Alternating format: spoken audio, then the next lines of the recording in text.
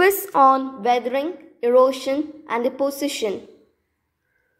When camping in West Texas, we wake one morning to discover that our car tent are covered with a thin layer of sand.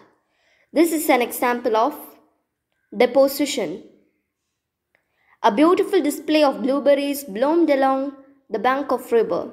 But after the storm last night, the flowers and a large section of the soil in which they grew is gone. What is this an example of? Erosion. When we walk around the seashore, we look for shark teeth in the sand. Sometimes we also find unbroken sand dollars too. This is an example of deposition. This landform is created by delta.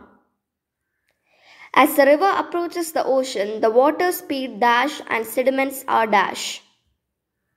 As the river approaches the ocean, the water speed decreases and sediments are deposited. How does freezing water cause the weathering of rocks? It expands cracks and breaks rocks. Which process moves sediment from its original location to another location? Erosion. Which process breaks rock into sediments? Weathering. Which process drops sediment off in a new location? Deposition.